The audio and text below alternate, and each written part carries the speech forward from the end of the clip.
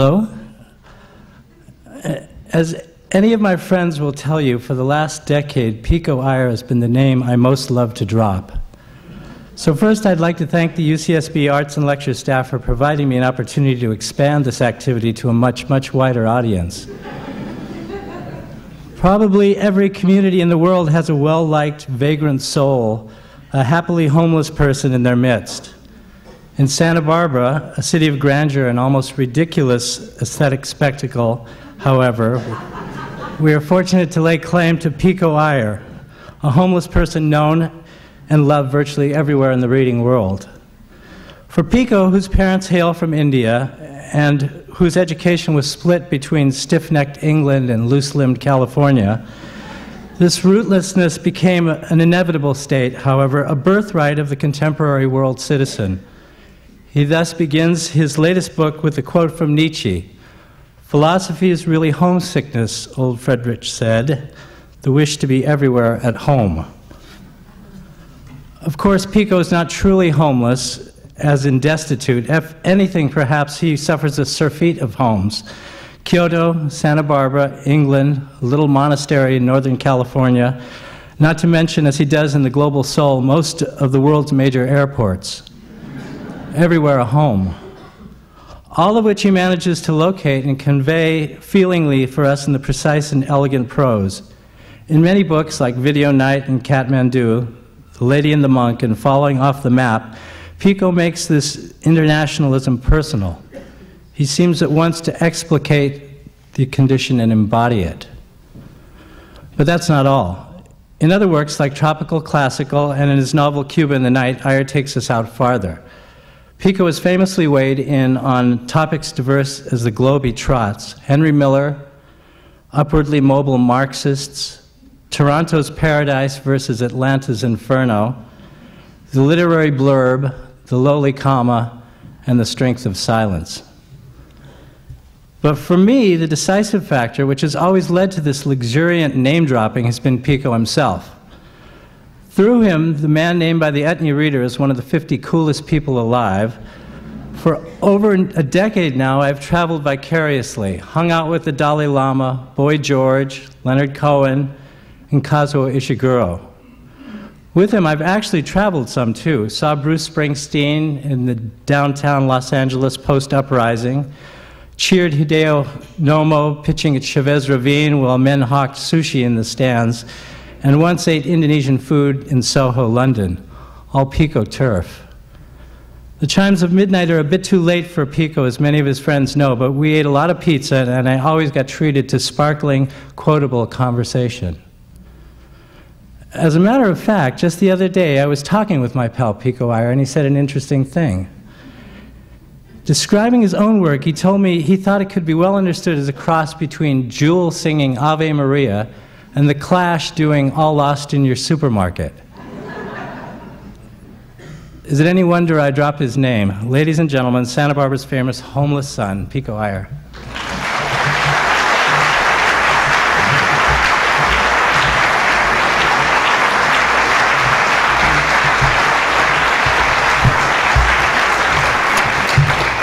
Now you know why I drop DJ's name whenever I can. That was such a beautiful and gracious and thoughtful and rigorous introduction. I think you summarized my writing and my work much better than I could. And actually, I wish you would just come up and talk for the next hour instead of me. But as all of you know, I mean, DJ Palladino has been the great custodian and champion of all the Santa Barbara arts for years and years: painting, books, theater, TV, films, you name it. But most of all, has been such a generous-spirited, kind-souled friend. So take that introduction, divide by about 15, subtract 40, and you'll be close to the truth. But I'm very glad if Santa Barbara does claim me as a son, because I'll gladly drop Santa Barbara's name too.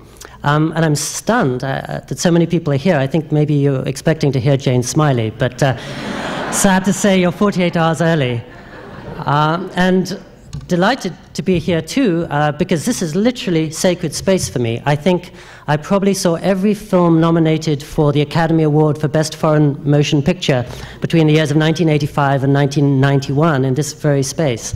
And I'm also really, really happy to be part of the Arts and Lectures series, not just because I'm next to Angie Min and Jane Smiley, closest I'll ever come to a Pulitzer Prize, and not just because I'm in the same brochure as Philip Glass and John Cleese, but because, as probably most of you know, as a terminally professionally homeless son of Santa Barbara, I pretty much have got my whole I feel I've got my entire informal, invisible education at UCSB.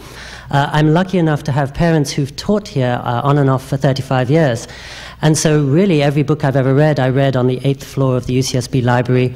Most of the interesting people and performers I've heard were at Campbell Hall.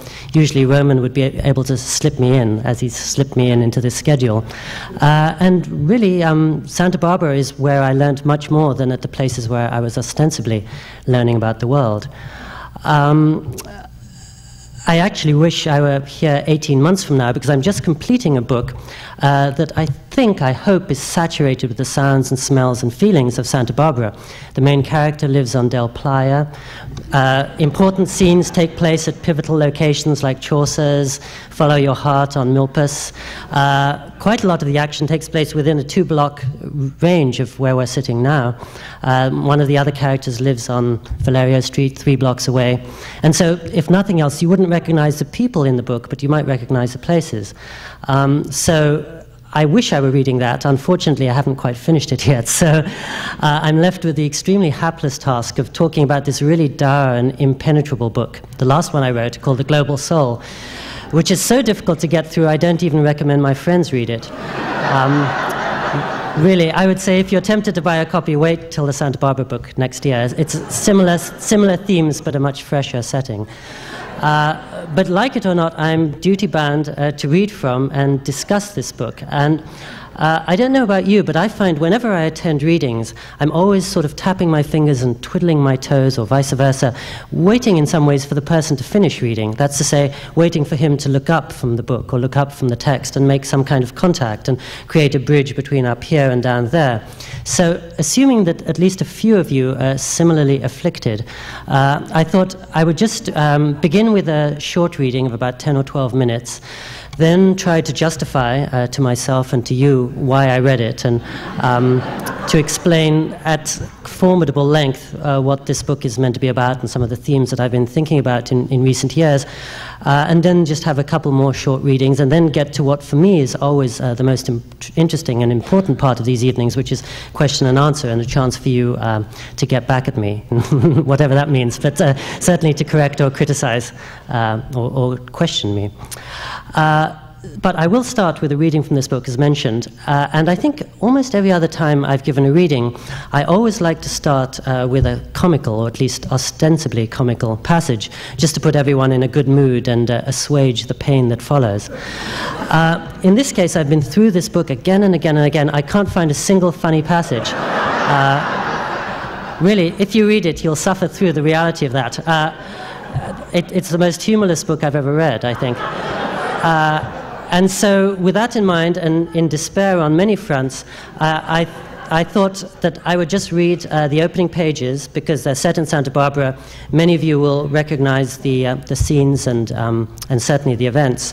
And then, as I say, I'll try and explain why I read this.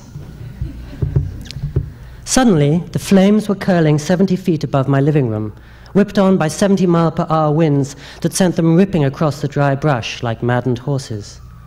I tried to call the fire department. There they are, on cue.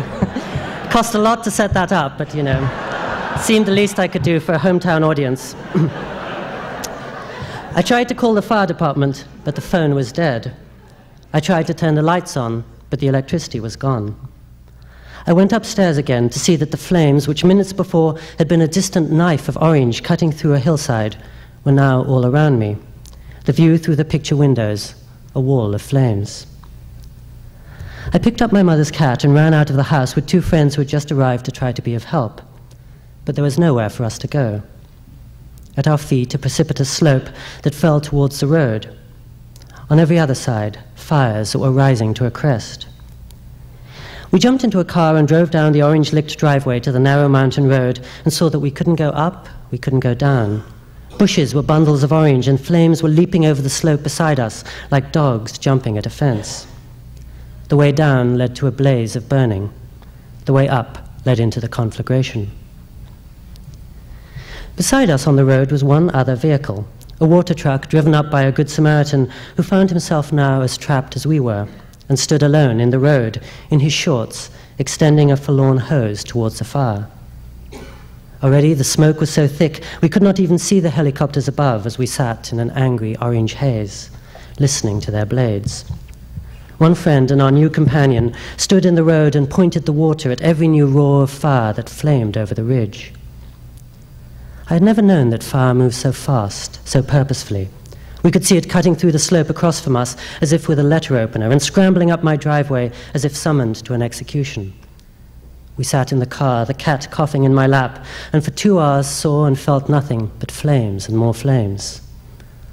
After night fell, at last a fire truck came up and led us back to a safer spot a little down the mountain, from which, as an opera played on the radio, I saw the fire up above lick at my room, reduce the second floor to a skeleton, charge down towards the city below. Along the road, a horse was running madly. A man caked in soot appeared, not knowing where he was going. Below, we could see cars burning placidly by the side of the road.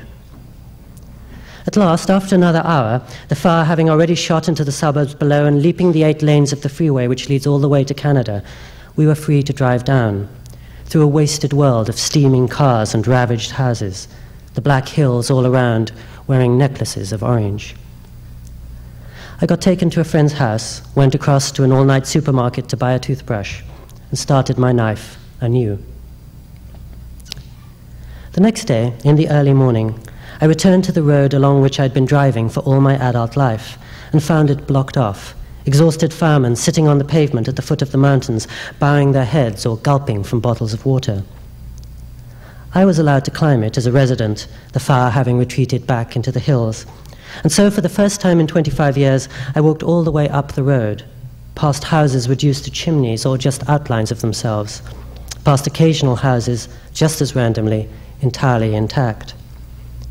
Here and there, wisps of smoke still trickled up through the asphalt, and beside the hulks of cars along the road, the aluminum from their hubcaps had made little pools of silver. When I arrived at my house, high up on a ridge, 2/3 of the way up the mountain, it was to find a smoking, ash-grey sea. Bronze statues had been reduced to nothing. Filing cabinets were husks. All the props of my parents' 60 years, all the notes and prospects I'd been collecting for 15 years, all the photographs, memories, all the past, gone. I'd often referred to myself as homeless, an Indian born in England and moving to California as a boy, with no real base of operations or property even in my 30s. I'd spent much of the previous year among the wooden houses of Japan, reading the burning house poems of Buddhist monks and musing on the value of living without possessions and a home. But now all the handy metaphors were actual, and the lines of the poems included in the manuscript that was the only thing in my shoulder bag when I fled were my only real foundations for a new fin de siècle life. A little later, California being what it is, a society built on quicksand where everyone is getting new lives every day, just as the final touches were being applied to a new house on the lonely ridge, an earthquake shook its foundations, and all our neighborhood trembled. Then, a few months later, as finally we moved back into our old address, and days after an earthquake shook my other adopted home in western Japan, suddenly huge rains came down and sent whole parts of the slope underneath the house sliding towards the city below. I, alone and lost at writing at my desk, and used besides to mudslides that regularly washed away parts of the road, got ready early, and for almost the only time that year, put on my one semi-respectable set of clothes: blue jacket, grey trousers, white shirt and tie. I had to speak to a women's club 100 miles away in Los Angeles. As I began driving down the road, I found huge branches, large parts of trees blocking the way. Boulders stood in the middle of driveways, and overhead, ominously, I could hear the whir of helicopters. But such disruptions are not uncommon in the California winter, and so I drove on, swerving past rocks and edging past the debris, until within 100 yards of leaving my house, I accelerated past a piece of the road that was just dirt and scrabble, tried to speed through a long puddle, and found myself buried, 3 feet deep in a muddy river. I had no choice but to get out, of course, and as soon as I did, I was heart high in mud. My clothes were waterlogged, my shoes were thick with gunk, and my broken umbrella seemed only to protect the elements from me. Thus encumbered, I began slipping and falling and rappelling my way towards the nearest house on the desolate mountain. Below me, I could see the red roof and Spanish-style white walls of the only house that had survived the fire. And so, my umbrella bouncing against me in the wind, my trousers soggy and thick with mud, half sliding down a brown, liquid slope, I made my way through groves of avocado trees to the distant place of calm. When I got to the landscape driveway, it was to find it empty in the rain, all its gates closed, no answer to my bell. A security system winked above the door to remind me that I was an intruder, a postmodern neighbor, that is, who'd never even been to this house maybe 5 minutes from my own. And I recalled that my only hope lay further down, through another ravaged orchard, where I could see some distant figures moving. I began slipping, shoes all brown and legs stiff with mud, my umbrella extended like some contraption ready to take off in the wrong direction, down the squishy slope, over fallen branches and tangled up in trees, reckless now and hardly caring what got torn, until I came to a small white trailer, sitting precariously in the shadow of a slope that looked ready to collapse. The owners of the house were far away, I heard, in Puerto Vallarta for all I knew. Their full-time laborers now were trying to carry their few possessions out of the two-room trailer before the hillside crashed down upon them. My neighbors, unmet for more than 20 years, I hadn't even known of their existence here or of this temporary home, welcomed me into their room and handed me a cell phone with which to call the women's club. The lines were all cut, though. 14 inches of rain had fallen in less than a day in this arid subtropical town, and so there was nothing to do but sit there and catch my breath for a moment, as the men in sturdy galoshes and thick sweaters went uncomplainingly about their evacuation. There were a couple of mattresses on the floor, an empty can of U-Bahn coffee, a couple of tapes of John Sebastian singing Spanish songs. A crucifix hung on a wall. A Mexican movie star smiled back from a frame. A comic book told the story of Estefania, Defensor de los Indios. He'd lived here, the man who made me feel at home told me, for 28 years now, more than half his life, I figured, here being Texas and Arizona and all kinds of other places from which he was able to visit Mexico for 2 weeks every year. His eyes lit up when he spoke of our Mexico, of the village rituals of his place, of the beauty of Guadalajara, of the international airport not far from where he owned 80 acres in Aguas Calientes. Here, of course, he had next to nothing except neighbors he'd never met and a trailer that looked precarious. You must miss your country, your family. It's sad. We heard shouts, excited cries as the boys finished loading up the truck and began making plans for walking into town to party. At night, I got this, he said, pulling out a brand new copy of the 1995 World Almanac in Spanish, though this was only the 10th day of January, 1995. You don't have a television? We do, but it's broken. 2 months already. I don't like to watch the television. The man did want to be an American, though. I had an interview last September, he said, the two of us shivering a little in the chill, dark stables. September 14th, but I missed it. Outside, the sky had begun to clear a little, and I'd grown almost used to looking like some member of an Amazon tribe whose notion of dressing up was putting on coat and tie and smearing himself in mud. The young workers, bearing spades, suddenly began walking off into the rain, tramping up the tree-crushed slopes, and the man smiled out at them. Every night they go to town, even walk. It's only 3 miles to the supermarket. Below us, though we couldn't know it yet, waters 14 feet high were actually burying underpasses and kids were surfing on the transcontinental highway. The heaviest rains in 500 years, people were saying, assuming the Chumash and early Spaniards kept records of these things. But my host was still anxious to make me feel welcome, and he asked me about India, about whether it was in Europe, about whether there were many poor people there. He shook his head when I said it took 24 hours to fly there, and told me that his nephew-in-law, the boy on his way to town now, was on his way to Baltimore. America must be hard. He shrugged. They didn't get much money, but they could get a big meal for $1.50. They had security. After you'd been working 5 years in this place, you could take a 3-week vacation. Life wasn't so bad, they just needed papers. We looked out through the sludge and drizzle to a nearby house rebuilt since the fire. It's a Spanish word, he said, a little proudly, holding it gently on his tongue. Adobe.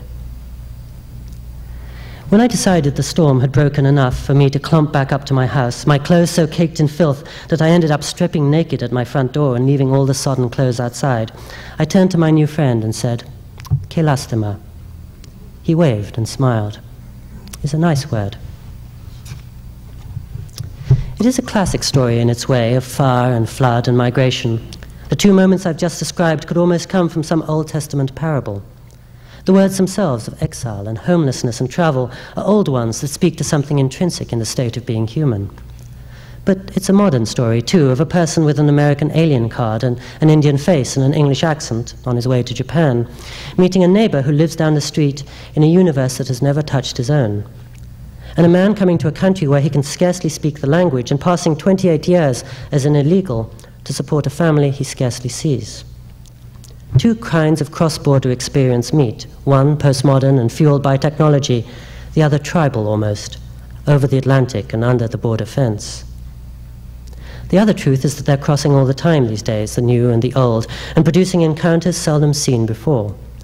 Two different worlds are coming together now, and both of us, aliens and unofficials for 28 years in the great immigrants' land of promise, were being tossed about in the fast, driving winds that were blowing the world all around. Well, as I hope is obvious, or at least, thank you.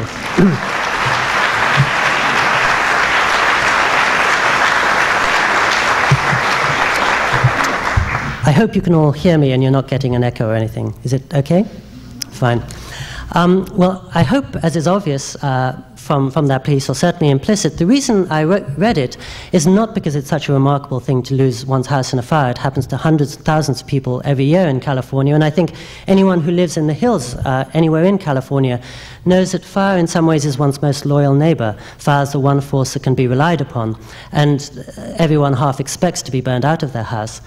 I read it more because to me it speaks metaphorically for what is the state of more and more people in our ever-spinning globe, which is to say that they have the foundations on which they've based their lives razed to the ground in some ways.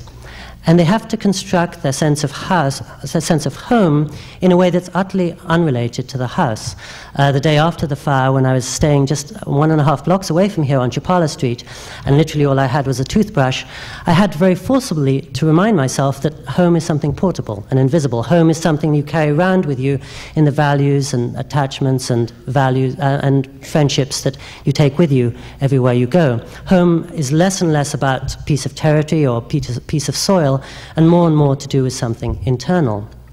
And also to me it speaks for the sense that more and more people are in some ways constructing their lives on the ash heap of the old certainties. I'm sure a lot of you in this room read Salman Rushdie's last book, The Ground Beneath Her Feet, and if you did, you'll remember that he uses earthquake as his defining metaphor. I use fire, but in some ways it comes to the same thing, and when Rushdie writes about earthquakes, he's doing so as a way to suggest that the very tectonic plates of human life are being stretched and pulled and taken into new directions, and that humans in some fundamental way are living as humans have never done before. It's also, of course, a sobering reminder that just, I think, as technology encourages us to believe that we have everything under our control, acts of God or acts of nature or acts of whatever is greater than us remind us that we're very much hostage to whatever is beyond us.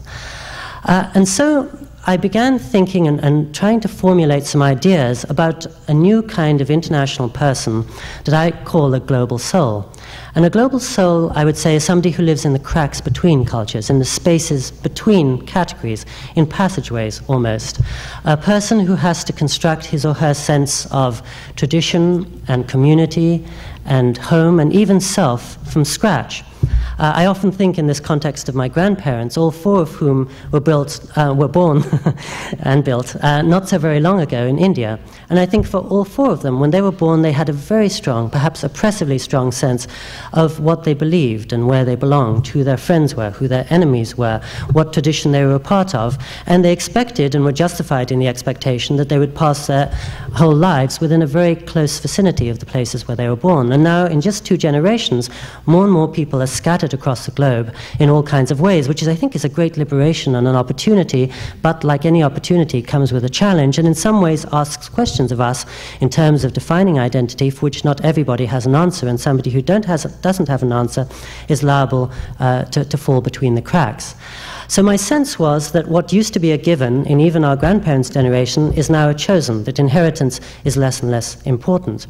And as you can tell already, I got some sense of how a global soul might function from the closest example to hand, which was me. As you heard, I was born of Indian parents in England. We moved to Santa Barbara when I was 7, and so literally by the time I was in the 3rd grade, the simplest questions brought very complicated answers. If somebody said to me, "Where do you come from?" I'd say everywhere, or I'd say nowhere. If I actually tried to give a precise answer, the answer would go on so long they'd roll their eyes and go out of the room before I'd finished. I didn't feel that I could call myself an Indian because I've never lived in India and I don't speak a word of any of its more than 200 languages. I certainly didn't look like anyone's idea of a traditional Englishman.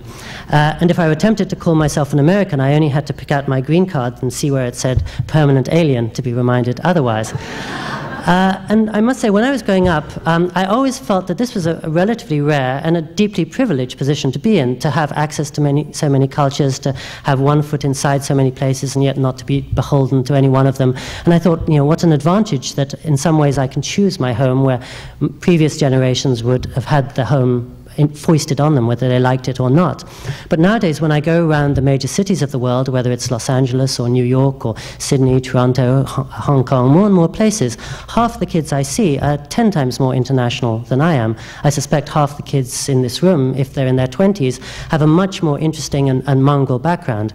And my sense is that these global souls, as I call them, though constituting still a very small number, are growing very quickly. And every time, for example, a German goes to Thailand and meets and falls in love with a Thai woman and brings her back to Los Angeles, the little girl who rises out of that union is not German and not Thai and not strictly American, and she's a whole new culture and can produce forms of creativity and can respond to the world in a way we've never seen before. I have a little friend aged about 9 now in Los Angeles who rejoices in the name of Pilar Asako Garcia Brown. Literally every one of her names comes from a different continent, and that seems to me the distinguishing mark of the 21st century. So when I began thinking about these global souls, I put them essentially in 3 categories. The first are the people who are living in passageways, who are picking and choosing between identities and who are having to construct themselves in ways that very few people ever did before. The second would be people who are very rooted in their background, but just by the nature of things in our new global world, find themselves flying across the world just to sign a contract or just to visit their parents or just to take a vacation with their kids.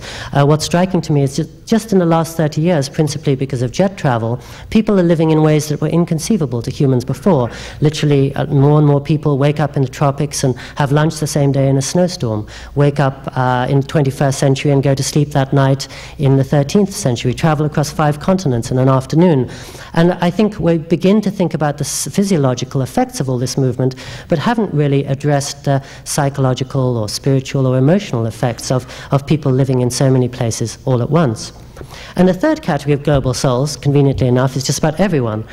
Because my sense is that it's not just people who are moving around the world, but it's the world that's moving around us more and more quickly. And so even somebody who never leaves her hometown suddenly is surrounded by the 4 corners of the world. Some young woman from Los Angeles, say, who's born and raised in her grandmother's house, when she walks out of that house and walks down the street to the corner market, is surrounded by signs in Hangul and people speaking Chinese and the customs and rights of Guatemala and El Salvador, and suddenly places that in her grandmother's day would have seemed like the furthest corners of the universe, other planets almost, a part of her life.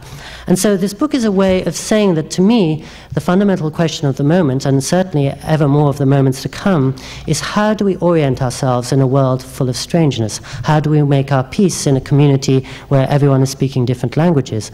My feeling is that never before in human history have so many people been so surrounded by so much that's alien to them, and so it becomes the imperative for all of us to try to come to some kind of accommodation with that, and better than that, to try to make out of it new combinations that can take us to places we've never been before. And when I use this word global soul, I partly do that as a way to try to rescue or hijack the word global from global markets and global networks. I think nearly always when we hear this buzzword that's become so amazingly fashionable the last 5 years, it's either referring to the new splendors of the multinational company or to the new wonders of computer technology. But in some ways, what we think of as global is nearly always, as I see it, very soulless. It's Planet Reebok, it's Nike, it's McDonald's, it's Starbucks, it's all the things that are more and more taking shape in every corner of the world, but seem to steady us and sustain us only at the most superficial level and not to answer any of the needs and questions we may have deeper than that. And so talking about a global soul is a way to try to ask how we may take the cool word global and attach it to conscience, or ask what global loyalty may be, or ask what a global heart could be.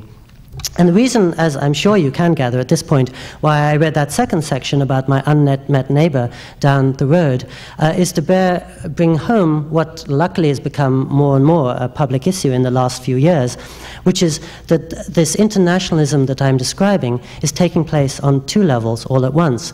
There are people like me, and probably like most of you in this room, who can enjoy these possibilities that were inconceivable not so long ago, and in some ways are the privileged and comfortable inheritors of a new global possibility. But at the same time, there are more and more people propelled out of their houses in all the age-old ancestral biblical ways by famine, poverty, and war, so that my neighbor, whom I'd never met in all those years, literally is living 28 years in a country where he can't speak the language and where he's not even a legitimate citizen in order to support a family in the neighboring country whom he scarcely ever sees. And when I began my journey and thinking about some of these themes, I found out, as I'd never known before, that the number of refugees in the world has actually gone up tenfold just since I was in high school. If you include unofficial refugees, there are now 100 million in the world, which means if you take the population of Canada and of Australia and take the population of Canada again and take the population of Australia again, you still have fewer people than are displaced in the most aching and plangent ways, and have to address some of these issues with much more anguish than the likes of you and certainly of me.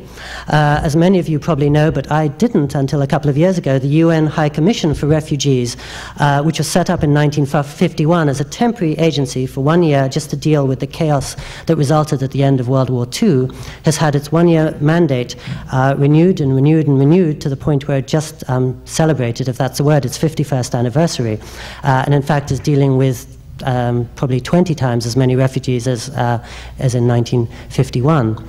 And as all of you know, in some ways this globalism is taking place on two planes all at once, but the distance between them seems to be greater than it ever has been before. 3 American individuals famously have the same net worth as 48 nations of the world. Even within this country, which is relatively prosperous and certainly egalitarian, Bill Gates alone is worth the same as 100 million of us. And I find one reason that I travel is just to remind myself of the ways in which most people in the world still live. Because I find when I'm in Santa Barbara, I'm often talking delightedly to my friends about the wonders of email or the possibilities of the internet. And it's very easy to forget that 2/3 of the people in the world have never even used a telephone. The internet is the last thing on their minds. And though they're understandably grateful for all the possibilities and facilities and the longer life and better education that the internet will certainly bring them in the future, for the time being, their concerns are the urgent age-old ones, just food and shelter and safety for their kids. And so I began to think that the more fortunate members of the homeless, as DJ said, the homeless people who don't really have to worry about finding a home, and for whom home is a notion that extends out and provides lots and lots of choices rather than too few, those of us are sort of living in the equivalent of a plane 6 miles above the realities of the world, with everything brought to you in the comfort of your seat, sort of exhilaratingly surrounded by strangers, beholden to the laws of no community, and in this dangerous place of all rights and no responsibilities. And I think even as ads and companies to tell us that we live in a global marketplace tell us that the world is getting smaller, my own sense traveling around the world is, if anything, the world is getting bigger, partly because of the illusion of smallness, and partly because the distances, economic and other, psychological, are greater than ever before between the few of us who live in the techno bubble and the few and the vast number who live as if the Bible was still the defining characteristic of their lives. And so, thinking about all this and thinking about these discrepancies, I came up with the idea of wandering around the world to see how this global lifestyle is taking shape. And then I came up with a much worse idea, which I don't recommend any of you try, and which I wish I hadn't come up with, which was to go and live in and around Los Angeles airport for a week or two, taking it as a model of the city of the future. Not an inspiring model, but perhaps a realistic model. I'd noticed at some point that I literally spend 40 days a year, 6 whole weeks of every year, either in an airplane or in an airport, in these nowhere places, neither here nor there. And my friends who are in business regard me as a stay-at-home. They travel much, much more than I do.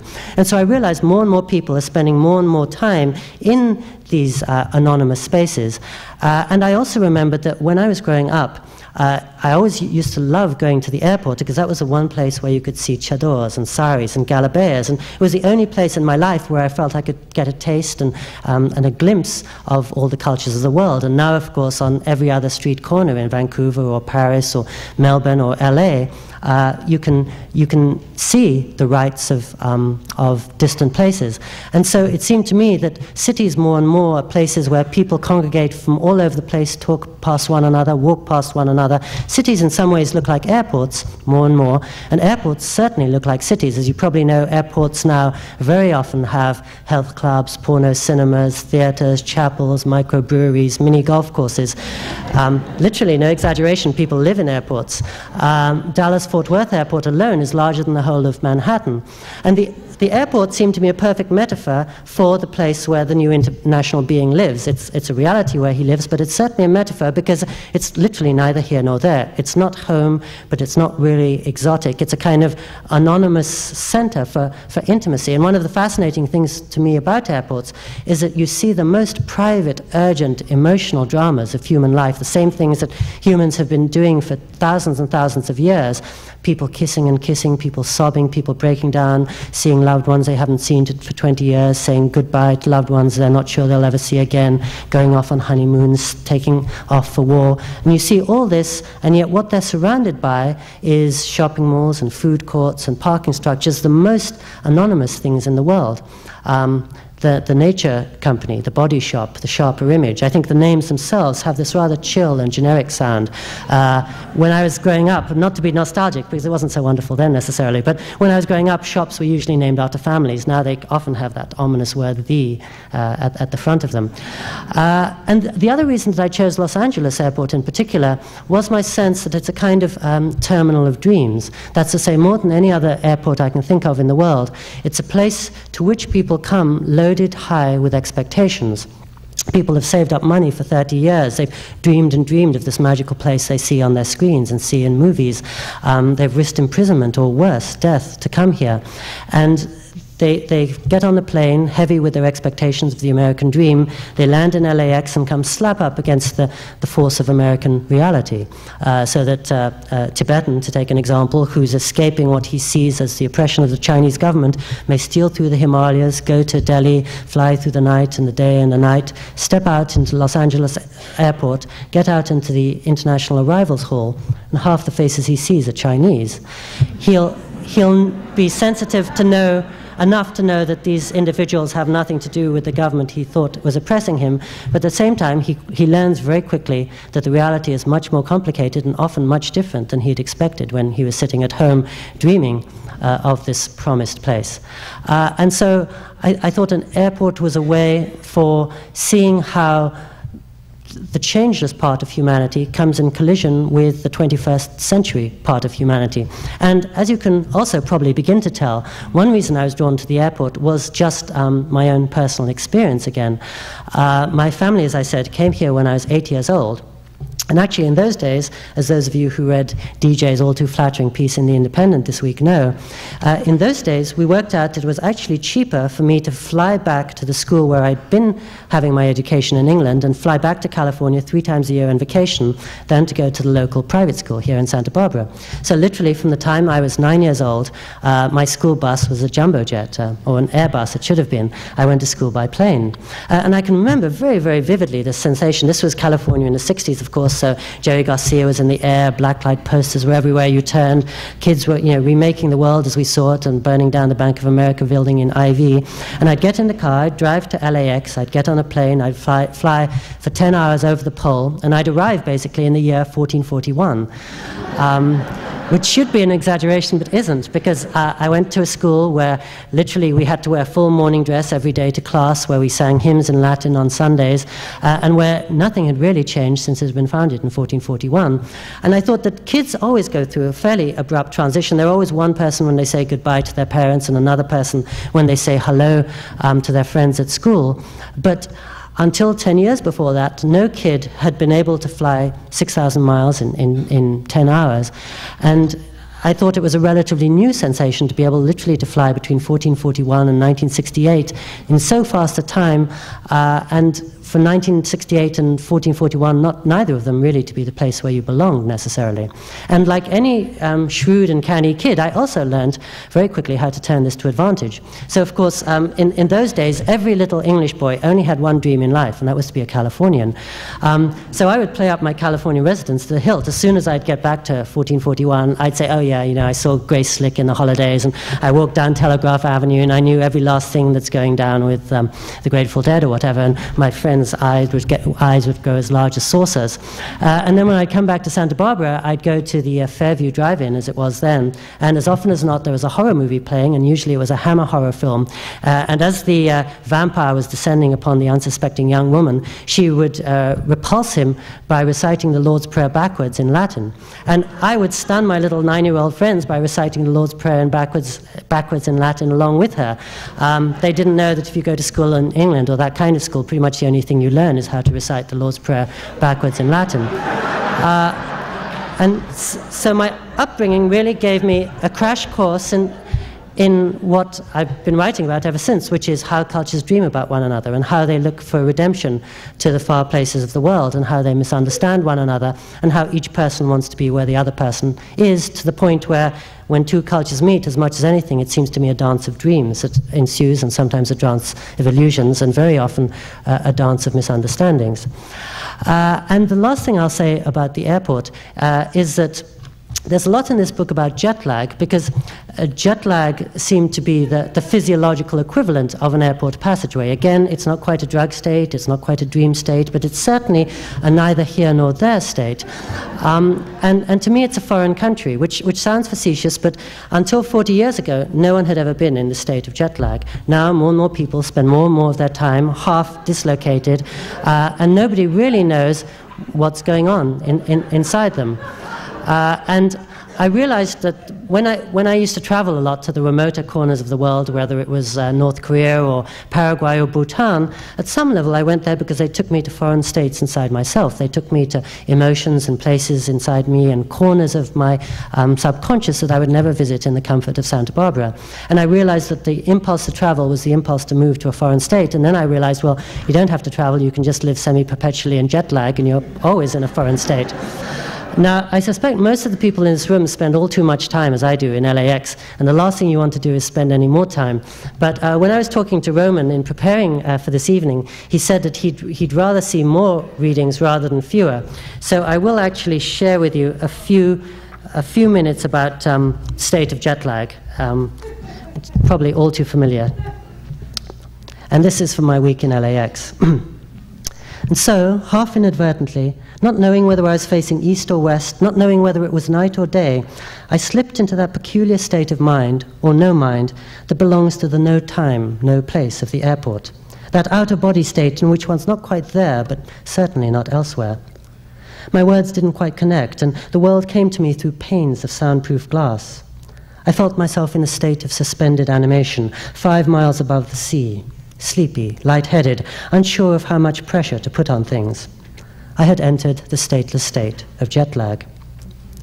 By now, like more and more of us, I'm no stranger to this no man's land, a realm of spaced-out dreaminess where something in one doesn't engage and something else comes loose, so one is left either skating giddily, heart wide open on the surface of oneself, or feeling mysteriously clogged somehow, heart high in mud. Every few weeks, quite often, I fly from Japan to California and find myself revved up, speedy, all adrenaline as I touch down, with my mind turned off and my defenses flung open. I write wildly emotional letters to people I've hardly met and get shaken and moved by every film I see, as if truly under some foreign influence, the wonder drug of displacement. On the way back, I end up at the other pole, reluctant for days to get out of bed, with every book or thought I entertain seeming leaden. My words have not caught up with me. It's as if they're pieces of luggage that the airline has misplaced and sent on by a later flight. And it's only slowly, day by day, that I come back into focus, until at last, perhaps a week after I've returned, I wake up one morning at a normal hour and realize that I'm reassembled, intact, here. All this, of course, is nothing more than a matter of biorhythms and circadian rhythm upsets, as they say, and is only an accelerated, compacted form of that process whereby we feel differently and occupy different moods at 8 in the morning and 3 in the afternoon. A morning person stays awake and throbs all night on jet lag, and doctors reassure us that moroseness and even cataracts and high-frequency hearing loss are to be expected from this constant crisscrossing of timelines. But what is interesting, in part because so new, are the less calculable effects of the modern whirl, or the ones it's still too early for scientists to gauge. Humanity today is facing all kinds of sudden jerks it's never known before, and many of us embrace this phenomenon, the very definition of possibility, without knowing what the consequences will be. The average person today sees as many images in a day as a Victorian might in a lifetime. But compounding and confusing this are the shifts in place and mind we experience that Sigmund Freud and Oscar Wilde could never have imagined. We wake up orphaned in West Hollywood and go to sleep surrounded by our parents in medieval Kathmandu. We zigzag across centuries as if they were just settlements in a village. As I wandered through the long grey terminals of LAX for day after day, and through departure lounge after departure lounge, I realized how many of the people around me were sleepwalkers too, on edge, wound up, trying to bring the twilight zone inside of them in sync with the hazy sunshine all around. I saw people opened up, pouring their life stories out to strangers, and other people making new life stories with the strangers they began embracing. I saw people reaching out to one another with the jangled camaraderie of survivors at sea. I saw people slip around disappointment and hide their relief behind strong makeup. People get ugly here. A woman who worked as a traveler's aid volunteer for 17 years told me, "I no longer think of travel as very pleasurable. It's really only a kind of travail." Those around her, over and over, likened the airport to a hospital where people break down or through in extreme states of exhaustion or emotion.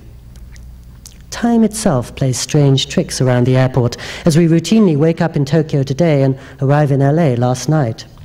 Everyone's looking at his watch in departure lounges, but all the watches show different times. People tap their fingers, stretch their legs, pace restlessly back and forth in terminals. They also run in them like O.J. Simpson in the Hertz commercial, hurdling obstacles and brushing past strangers who stare at them listlessly from their distant worlds. Airports are among the only places in our lives where we sometimes have to wait for 6 hours or 8 or even 10, where we're actually paid off for waiting with free hotel rooms or offered $200 in cash if we'll voluntarily wait another 3 hours. Events are bunched up weirdly, like the people suddenly primitive pushing their way towards the counter, and time slips and stretches, as in the final 11 seconds of a basketball game, which takes 15 minutes to play out on TV. I think sometimes we become children again in airports, irresponsible and without stewardship, of course, as I was as a 9-year-old in Heathrow, but also spoilt and denied and restless and bemused all at once. One of the odd things about airports, like every other modern convenience, is that the instruments we make to serve us always hold us hostage. And many of the people in gate lounges are clearly frustrated because they're at the mercy of forces they can't understand or control. Red-eyed, bored, waiting to be transported. In our worst moments, in fact, it can seem as if the airport is an anthology of modern ills. We munch fast food in a transit lounge amidst the beeps of Mortal Kombat machines and the anonymous props of a motel. The sleek shops and cold screens undermined somehow by the paper cups and sniffling noses, the sense of people at loose ends. Neil LaBute's audaciously heartless independent movie In the Company of Men starts all too perfectly in a departure lounge in some nowhere international late at night. A land of fluorescent lights and empty hotels, garment bags and shoeless men in suits. The nighttime start of a journey into an amoral zone where we're not ourselves, and so anything is possible. Airports can be vertiginous places because we have nothing to hold our identities in place there. The most fundamental things are up for grabs. Heathrow, writes John le Carré, referring to a Russian spy, is one of Tchetcheyev's favorite places. He can take rooms there by the half day. He can rotate hotels. He can fancy himself anonymous.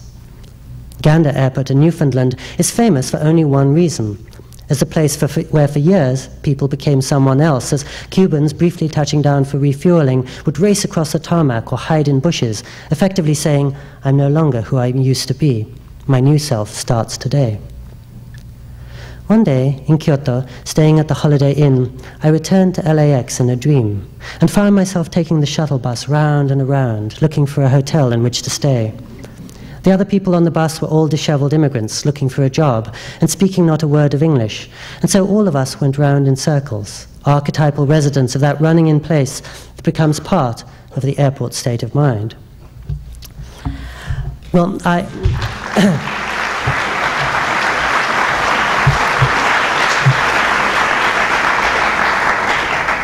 Thanks.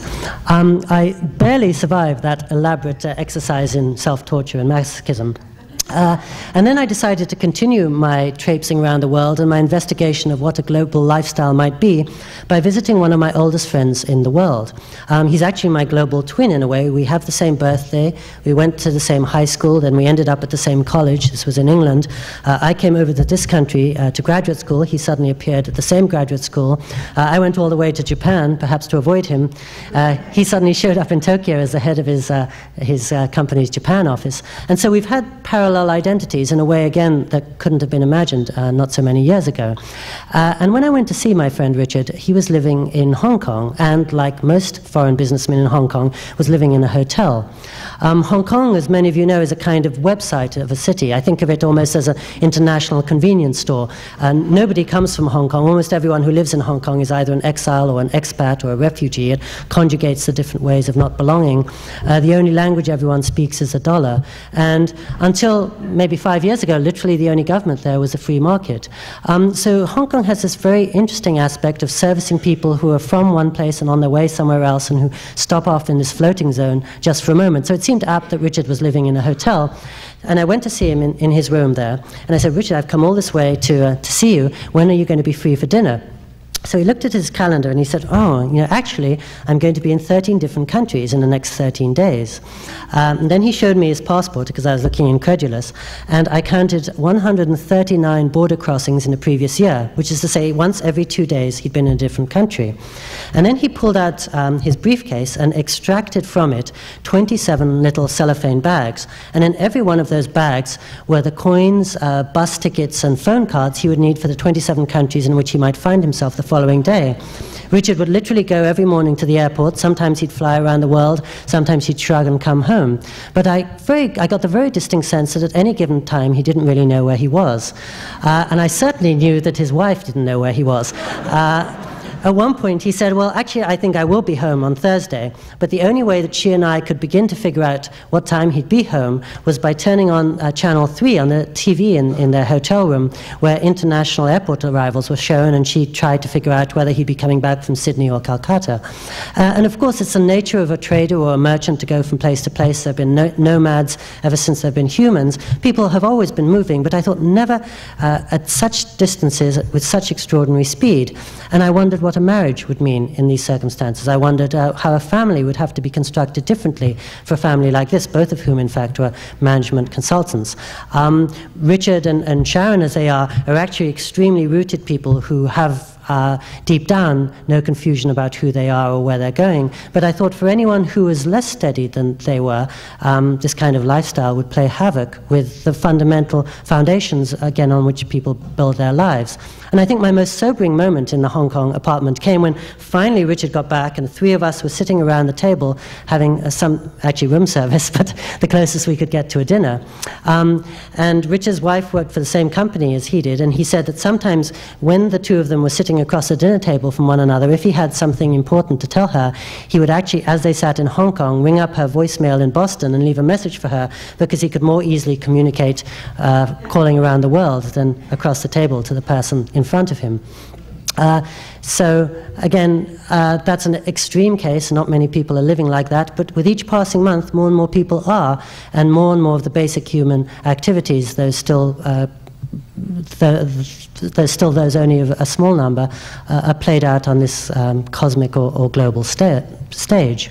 And I think one of the interesting things to me about the present moment is that the very question that global individuals are addressing, which is to say how to make a peace between the different cultures inside themselves, and how to steady themselves as the world spins around them at the speed of light, and how to make a new kind of self, are mirrored by the very same questions that are being asked by cities and communities. What individuals are addressing is exactly the same as what cultures face, as both of them try to think about how to make a new multiculture of the heart.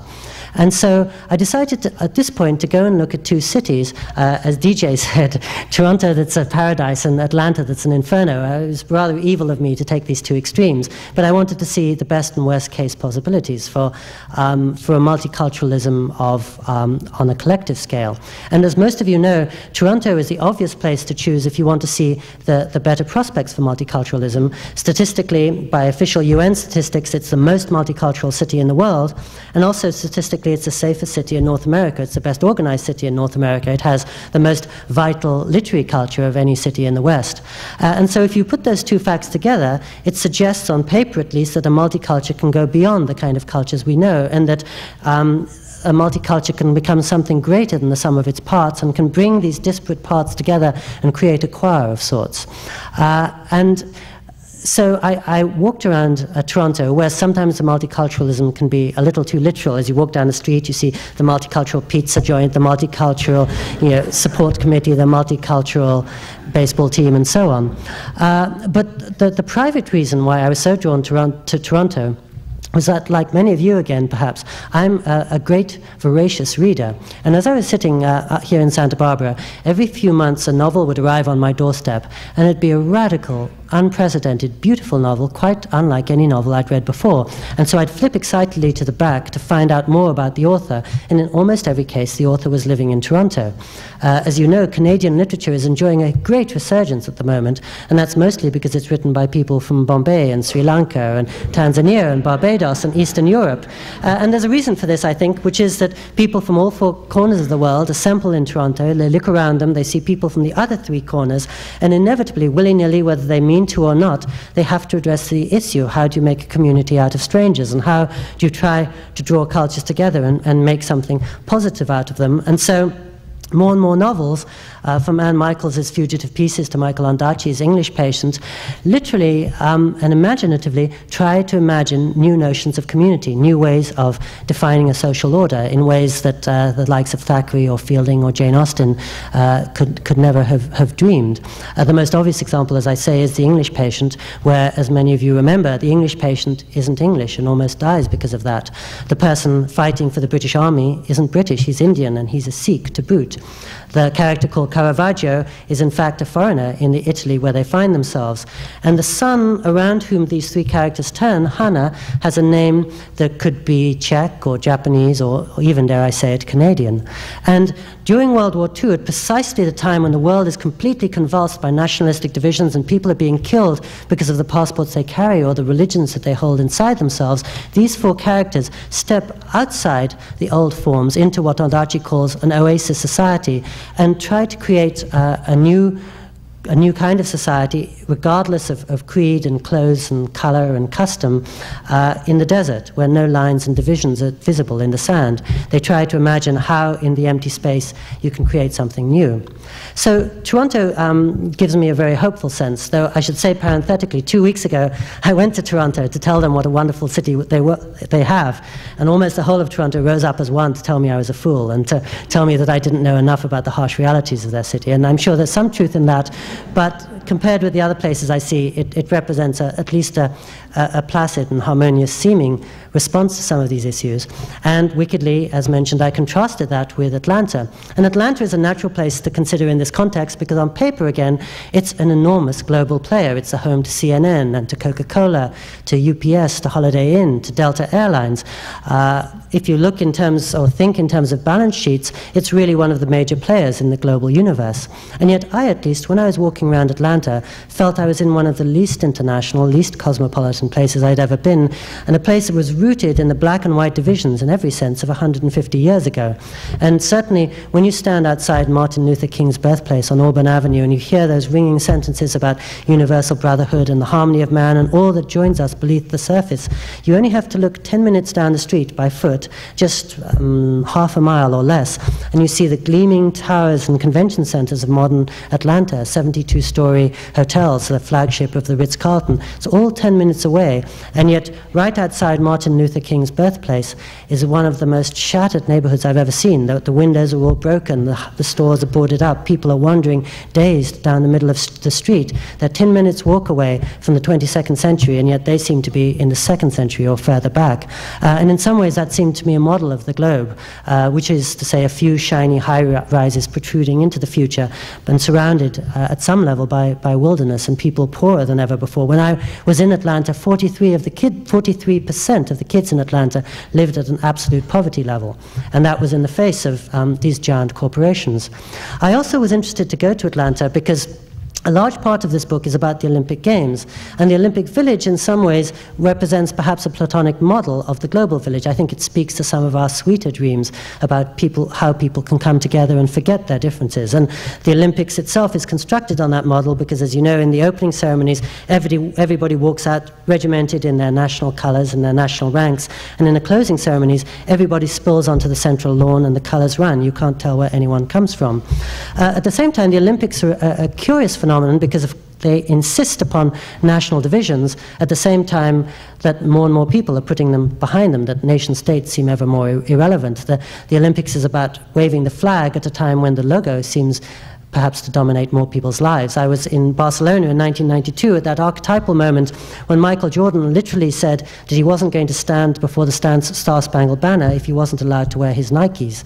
And it was a way of his saying his allegiance was first and foremost to the company rather than to the country, and it was a way of underlining the sense that more and more people have, which is that the new nations are actually the large corporations. And the Olympics is often caught on those divisions. I remember in Atlanta in 1996, the Canadian 4x100 male sprinting team was extremely formidable, and that again was because none of them had been born in Canada. They were all from the West Indies, and they were all up against the West Indians who were representing Britain, France, and, and more naturally Trinidad. The greatest Kenyan runner in the world couldn't come to those Olympics because he was busy becoming a Dane. And so the Olympics in some ways speaks again to the two levels of globalism as I see it. On the one hand, it speaks to the globalism we associate with the Dalai Lama and Václav Havel and Dr. King, and reminding us of universalism and of what links us more than it tears us apart. At the same time, globalism in the Olympics is usually a matter of the 11 huge multinational sponsors who construct globalism in a much less enlightening and liberating way. And finally, having gone through these two cities, I returned to England, the place where I was born, and Japan, the country where I choose to live. And as you can probably tell from all that I've been babbling about, my book really has two themes. One is how do we begin to situate ourselves in the midst of foreigners? How do we come to understand, or at least dissolve divisions between us and all the people down the street who look and think and feel very different from us? And my extremely eccentric answer is to go to Japan. Any of you who've been there know that on the surface level, it's the most alien country you could ever visit. It's like being on another planet. Everything goes the other way around. Literally, when you arrive, the baggage carousels go the other way around, the light switches turn in a different way. The Japanese, as we see it, read their books from right to left and back to front.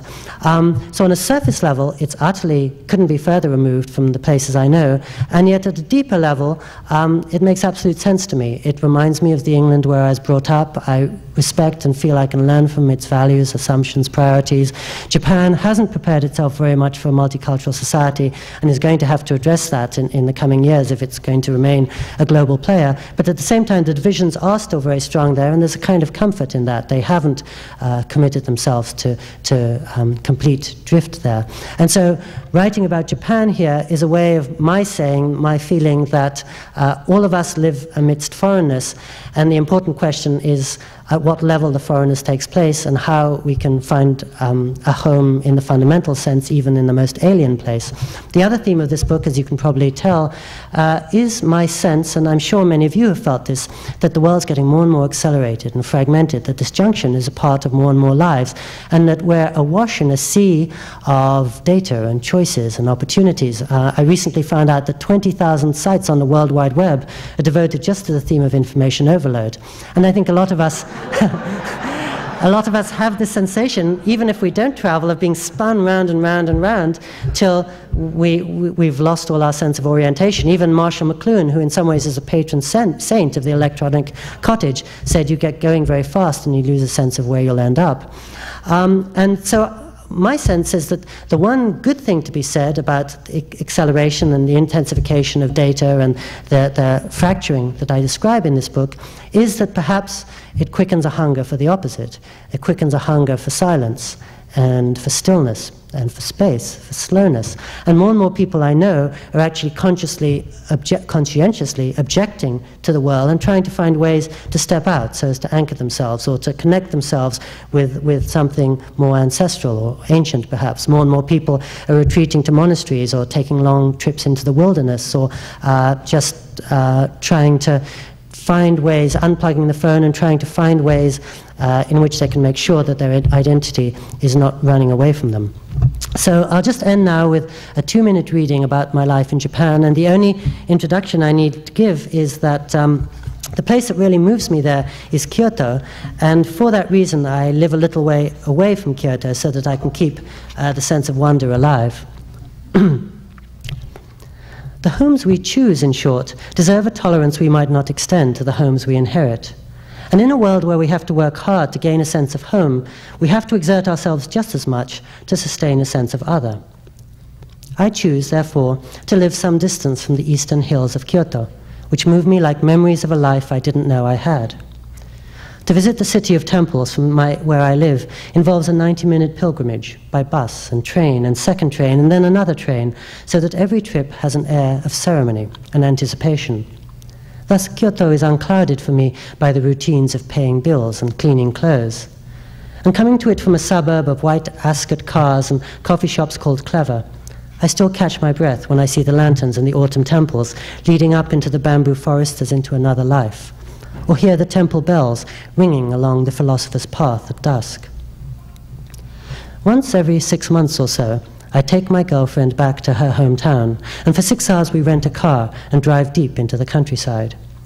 The very novelty of motion in a space of our own with a tape deck of our own is itself a small enchantment, and Kyoto swings open often like a heavy gate, admitting us to a deeper, ancestral quiet. One cold winter night, we went there to celebrate a 9th anniversary of sorts, and awakening in the dark, saw the year's first snow coming down to cover the old spires and the few wooden buildings remaining in the center of town. Going out into the freshened chill, still hushed and smoky in the early morning, we rented a car and drove it up into the northeast, traditional area of demons and therefore monasteries, towards Mount Hiei. As we left the town behind and began climbing the narrow, winding roads of the old mountain, we found ourselves in a festival of silver. The first car admitted up the mountain since the snowfall, and the only car in sight in a world of silence and whiteness for as far as we could see. Everything was newly minted, virginal in the fresh snow, and the pines were still coated with a sugar lining against the sky now wide awake and blue. We drove up and up into a wonderland of sorts, with nothing around but green trees and white, chunks of snow falling from their branches, and everywhere a newborn hush. The large parking lots with their vending machines stood empty. The occasional tall red Torii gates were fringed with white. We moved along the road in a suspended state of wonder through a soundless trail that cut high into the dark mountain. Stopping at last, we got out in a silent landscape of huge trees and silver everywhere. The sky was blue and the day was windless. There was no sound anywhere, nothing but dark trees, white lacing, stone Buddhas fringed with snow. A steep slope led up to a temple hidden away in a grove like a secret pendant against a heart. Outside Shakado, we sat on a wooden platform while a gong sounded within, and a man prepared the day's austerities in front of a large Buddha. My stockinged feet were cold on the wooden steps, and as far as I could see across the valley, there were just ranks of pines in whitened rows. Then, briefly, 4 young monks in blue work clothes tramping into the forest, headbands white against their shaven scalps. And the silence, and the whiteness, and the calm. We sat for a while in the secret sanctuary, quiet on this quiet day. Then we drove back into the high-rises and belching trucks, the maddened pachinko parlors of the ancient capital. Thank you so much for listening so patiently.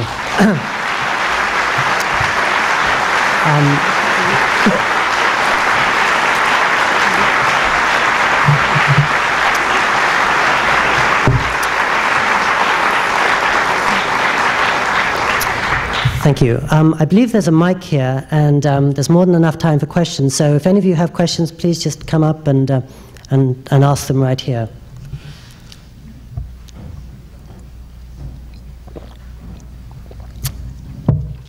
I'm going to have to question myself. Yep. I'd first like to start by just thanking you, Pico, for taking the time to spend the evening with us. We're extremely grateful to you. I just want to do a quick housekeeping. We'll take 6 questions tonight, and then Pico has very kindly agreed to sign books in the back of the auditorium. And so that we can handle the number of people who I'm sure will want their books signed, we'll have a line come down on this ramp here. And again, we'll take 6 questions tonight. I've never done this before, so I feel. I love to read travel books, and when I discovered Video Night in Kathmandu, I thought I'd died and gone to heaven. And I thought maybe you like travel books as well as writing them, and if you do you have any favorite other writers who write about their experiences in odd parts of the world and how they react to them? I think I've never managed to solve the conundrum of why the best travel writers in the world are still the English people, and the only explanation I give is those schools from 1441 I mentioned before, where the food is so horrible and the conditions are so Spartan that when you find yourself in darkest Afghanistan with nothing to eat but stones, you're actually used to it, or it's a step up from what you grew up with. And so in terms of travel writers, I think I like all the traditional classics. I think Jan Morris has as good an eye for places as anyone in the world and writes an imperial prose that you won't see anymore. That I think she's the last voice of the British Empire, and sadly that kind of rolling, mellifluous, adjective-filled prose is increasingly a thing of the past, especially because of fragmentation, acceleration, and MTV. I like, in a similar way, and this is more provocative, and many of you will get up and roar perhaps, P.J. O'Rourke, who I think has as keen a sense of the world and as good a heart in terms of responding to the world as any American travel writer I know. I'm not interested in his politics, I don't find him funny, but I do think he's one of the best recorders of places that I visit, and time after time I'll go to South Africa or El Salvador, Haiti or the Philippines and come back with some brilliant observation, and I'll open P.J. O'Rourke and he's got it there except 10 times more brilliant. I like some of the old-fashioned British writers like Norman Lewis and Colin Thubron, and I like Paul Theroux for in sense undertaking the most fearless adventure of all, which is the travel journey into the interior. And in those books of his which dance along the line between fiction and non-fiction, I'm thinking especially of My Other Life and My Secret History, packaged as fiction but feeling like non-fiction, he dares to take himself to task and to ask the most unsettling questions of himself with a courage that I think is bracing. And he understands that the whole notion of traveling around the world is about traveling into the parts of yourself that you'd rather not look at. For me, as I think for most people, the best travel books are the ones that undertake at once a parallel adventure, both the physical and the spiritual.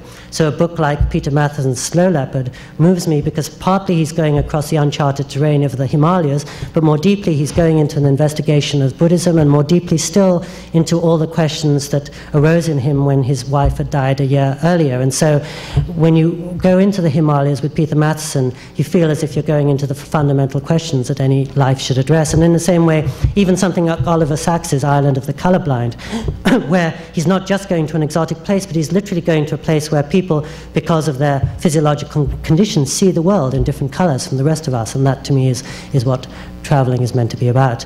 The two other things that I'd say in this context, and Roman's going to wish he'd never given time for 6 questions because I'm giving a very long answer, is that first, for me, this whole notion of travel, or the genre of travel, has been revolutionized because now you can just walk down a street in Los Angeles and see so much exoticism that I think the interesting travel of the next few years would be people just visiting their own neighborhoods and seeing how they're being transformed. And my favorite travel writers are actually Emerson and Thoreau. Emerson, who says traveling is a fool's paradise, and Thoreau, who says I've traveled widely and conquered. They both were trying to remind us that travel can happen when you fall in love, or when you get held up, or indeed when your house gets burnt down.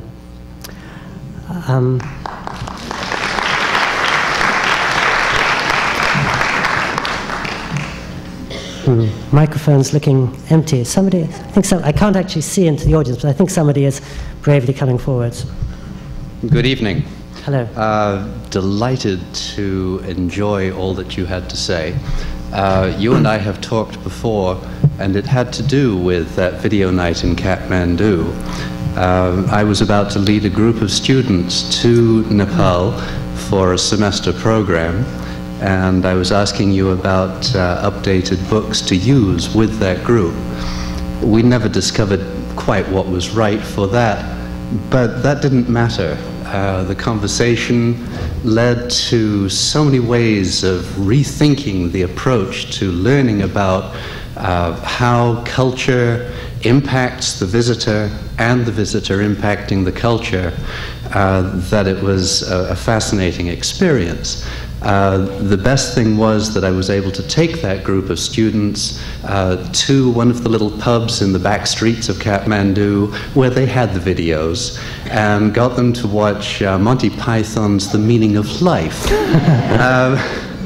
And of course the big question was, how did these Nepalis who were watching this film and watching these visitors from the modern world watching this film, what happened to their minds? How are they being impacted? And I just wonder, you know, from all of your travel and all of your reading, writing, and thinking about this, what is the role of the longer-term traveler, the low-budget traveler who gets inside one of these cultures in modifying the local people's way of viewing the world? Yes, that's almost a two-part question, and to answer the first one first, I absolutely agree with you, which is I think that every culture takes something from Hollywood, say, and turns it into something else that's not quite Napoleon, not quite American. I never worry about the world getting homogeneous culturally because, as I might say glibly, every culture sings Madonna in a different accent. Madonna means something very different in Iraq from what she means in China, from what she means in Los Angeles. To take an example, recently, all the world, as far as I could see, was watching The Sixth Sense. But in certain places, the most terrifying thing about The Sixth Sense was the notion of a single mother. They just didn't have that in their cultures. In Japan, where I saw it, a psychologist was much more scary than a ghost. They don't have psychology. At least a few years ago, there were only 8 psychologists in Tokyo, but there are a lot of ghosts there, and a ghost is a much more common thing to them.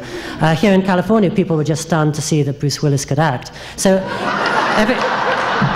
everyone was facing the same images, but each of them translated it into their own language, and so I never would worry that the sixth sense would corrupt any culture. And I think sometimes we have a double standard, because here in Santa Barbara, for example, we devour movies from China and Nepal and Ethiopia and Mongolia and never really feel less American than we were at the start of the evening. We just feel that we've been admitted to a different culture and a different way of seeing things. And I think if we are unchanged by the cultural artifacts we take in, people on the far side of the world, especially in Asia, say, are 10 times less susceptible to being changed. They live in old and deep and ancient cultures, where if the roots are strong enough, I don't think they're going to be transformed by the latest visitation of Bruce Springsteen or even Sylvester Stallone. So I think there's a kind of Darwinian sifting, but I've always been optimistic about the ability of places like Nepal or most of the third world countries I visit to withstand that. At the same time, in terms of the individual's obligation, I think one question you're asking is that many of us delight in finding a hidden paradise, and then we have to face the question of whether we should tell our friends about it and make it an unhidden ex-paradise. And my sense is that though we all know about the dangers and destruction that tourism could bring, and we think not enough about the wonders and opportunities it can bring. And I feel that tourists are the eyes and ears of people in impoverished and closed parts of the world, and actually we can do a great amount of good. And that any of you who've traveled, and I'm sure you asking the question know from your own travels, that especially when you go to a closed country, when you go to Burma or Cuba or Tibet, all they really want is to meet somebody from America. They've seen America stigmatized by their government, they've dreamed of America covertly in their videos, but they feel they have little contact with America, the reality. And an American in Vietnam or Cuba or countries that are ostensibly our enemies gets a warmer welcome than almost anyone. And I think that the best thing we can bring to people who are sealed off from the world is just partly information, partly a sense of reality, partly a sense of all the things that are going on to which they don't have access, and mostly perhaps an imaginative escape and an open window. And I think for somebody who's stuck in Burma, for example, and who's almost literally under house arrest, one of the few things that can give him hope is if somebody in Santa Barbara sends him a letter, or at least even if somebody in Santa Barbara is thinking about him or has his address, and he's made this contact with a person on the far side of the world, and somehow his world may seem a little less limited to him. And a tourist can also bring to the person in Burma or Cuba a sense of what Cuba and Burma has to offer. People, as in Toronto, as I mentioned, have a very keen sense of the things that are going wrong in their communities, and perhaps a less keen sense of what's wondrous to the outsider. And I think that's a way in which an outsider can import hope to a community, import his own fresh eyes. So when people wonder even about the political rightness of going to a Burma or Tibet, where all your money is actually going to the government that's oppressing the people, I still feel that the best thing an individual can do is try to help the person on an individual level. We probably don't have time for 6 questions, but we may have time for one more.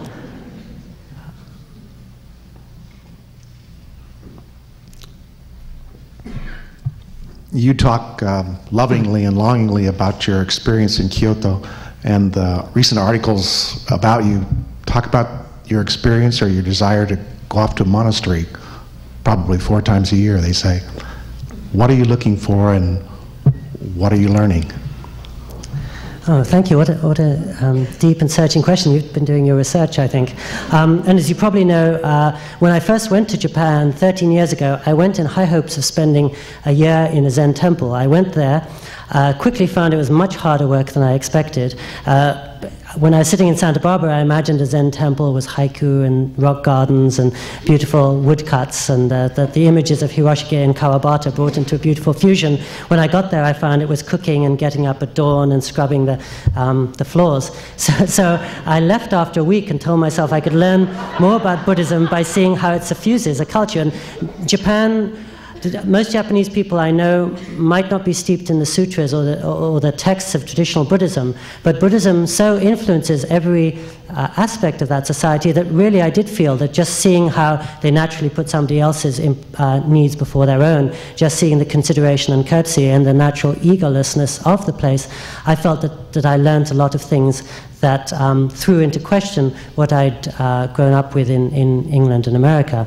I do now indeed spend as much time as I can in a Catholic hermitage up the coast. It's like any Zen parable. You go all the way around the world to find a temple, and then there's one just 3 hours drive away from your house. And I suppose the reason I go there is for silence, for purity, For days on end, there's nothing but the sound of tolling bells. For as far as I can see, there's nothing but the great wide expanse of the ocean looking out onto the Pacific. As I walk up the slope, I feel like I'm walking through avenues of light. There's just flowering mustard and poppies, especially in the spring. And it's amazing what positive, active silence can bring into your lives. I live, as you can tell, in this very quiet house up in the hills in Santa Barbara, and to look at it, you'd think that's as great a retreat or sanctuary as any place you could find. But as long as the phone's there, and as long as my friend's here, and as long as there are the distractions of movies to be seen here, and lectures to attend at the Arts and Lectures, somehow I'm rooted in the habits of my normal self. And for me, the whole point of travel is to leave yourself behind, to leave your assumptions behind, to become cleared out, and to step into another person. And so just the fact of going to a place where there are no telephones, no television, and although silence isn't mandated, since it's the reason most of the people go there, it's largely observed. One day in such a place feels like a year. You can see more stars than you'd ever see elsewhere.